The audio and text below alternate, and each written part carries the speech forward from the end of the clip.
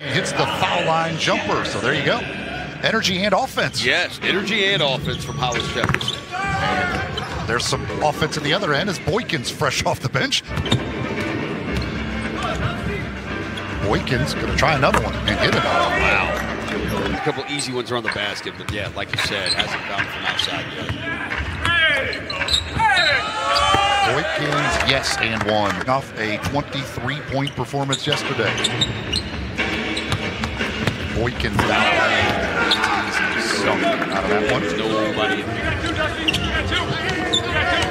There's Roach. Set up a three for Boykins, and he nails that one. First really look he's gotten, spot up, wide open look that he's gotten this game. The other one that he made, he did it himself off the dribble. Spalding with the rebound. Boykins will fire and he'll hit. Hannah's now 22 points in the second half for Dusty. Boykins from the corner. He's not struggling today. He is one for Rio Grande Valley, that is. He is hitting it today. That is, I believe, 60%. What did I say, 9 of 15? Yeah. Gosh, you are on it today with your math skills. That movie. Did you ever see that one? I did not. That's actually a pretty good movie. You know, I've always thought Dusty's going to get a 40-piece one of these days, but he hasn't broken that career high at 33 yet.